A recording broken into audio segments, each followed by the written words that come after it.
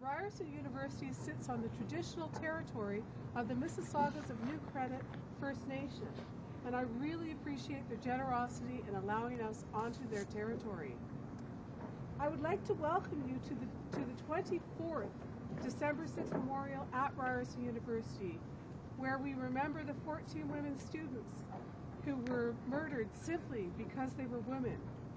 At Ryerson, December 6th is a day for all of us to join together and remember and honor all the women who live and have died by violence. For many of us here today, the exact memory of this day remains ingrained in our memories and our hearts and our minds, and continues to impact our lives. Others would have been too young to remember where they were or what they were doing at that exact moment. But the impacts of this day are very much a real part of everyday lived experiences. We all share a responsibility to end violence. We as individuals need to make a difference by speaking out and demanding change. Let us today reflect on how we can move forward and make change. Let us remember the women who have lost their lives that day. We'll have our candle lighting ceremony followed by a moment of silence. So we're going to light candles. There's people with lighters throughout here. And then if you help light your neighbors, that would be very useful. Thank you.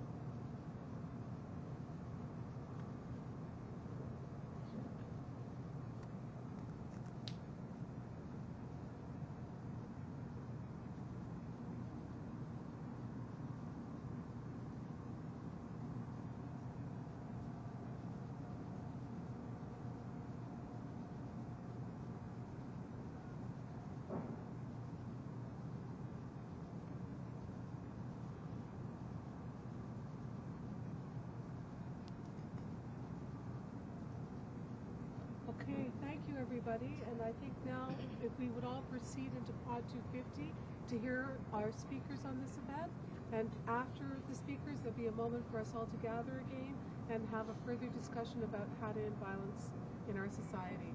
Thank you very much. If you extinguish your candle and pass them over to Inhuja, that would be great.